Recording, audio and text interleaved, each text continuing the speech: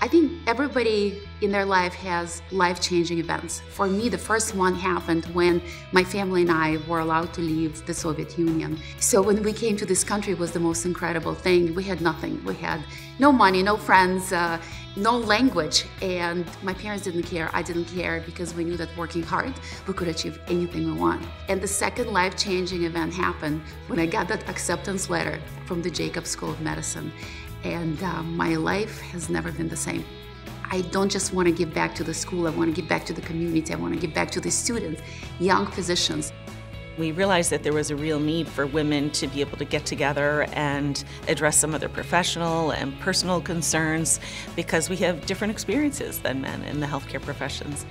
Rose really led the way with all of this, and it's grown into a really phenomenal organization and I think is making great impact. Several years ago, when the decision came to build the new medical school, I volunteered to raise money. Everybody who knows Russell J. Salvatore in Buffalo, and I think pretty much everybody does, knows that Russell doesn't do anything small. He does everything big. So when I approached him for my campaign, he thought about it and he said, nah, I'm gonna go bigger. You know, I'm thinking of my legacy. When you get to be my age, you try to think of what you gotta do with your money. And with Rose coming to see me, I mean, how do you find it to say no to Rose? We would like to make our community the center of modern medicine. The way to do it is to attract the best of the best.